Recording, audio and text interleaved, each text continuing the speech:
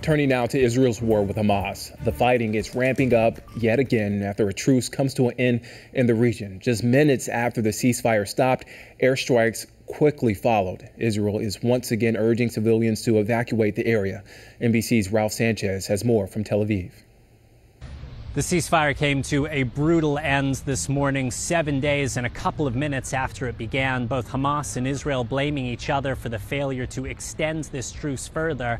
But Israel says Hamas fired the first shots, firing rockets into southern Israel at about 6 a.m. local time, an hour before the ceasefire was due to end. Israeli airstrikes beginning shortly after that.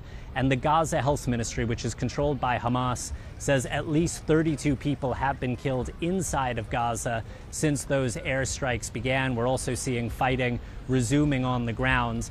Now, Qatar, which has acted as the mediator between Israel and Hamas and brokered that initial ceasefire, says it is hoping to get this truce back on track. It says it is talking to both sides. We heard from Secretary of State Antony Blinken last night here in Tel Aviv saying that the United States would like to see this ceasefire extended to allow more time to get Israeli hostages out of Gaza and also more time for humanitarian aid to get in.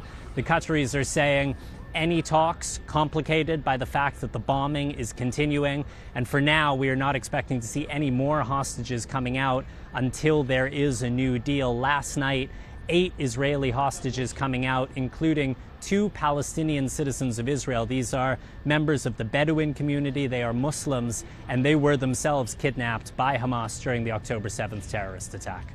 Raf Sanchez, NBC News, Tel Aviv.